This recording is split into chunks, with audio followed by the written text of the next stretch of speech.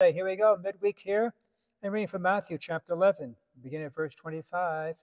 At the time Jesus exclaimed, I give praise to you, Father, Lord of heaven and earth, for though you have hidden these things from the wise and learned, you have revealed them to the childlike.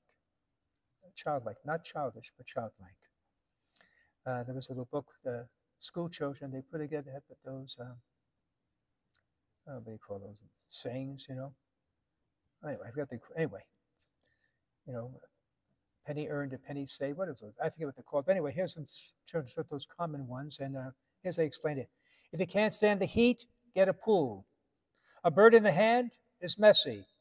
Don't count your chickens, eat them. When in Rome, do Roman numerals. A fool and his money are my best friends. A penny saved is 1 cent. Look before you run into a pole. Every cloud has a wet spot. And those are children's definitions. What are those things called? You know there, Greg? The saying that, penny earns the saying that's, gosh, my mind went blank. I'm getting old. But I like the simplicity of these children. And Lord says us that we to be simple like children as well, to be childlike, not childish, not foolish, not immature, but the simplicity. Simplicity to see the eyes of faith, to see God in our hand, to understand no matter how old we may be, we never outgrow our need for God, and we're always God's child. Sometimes when we become old, become intellectual, and we think we're too big, too bright, and we think we can manage on our own.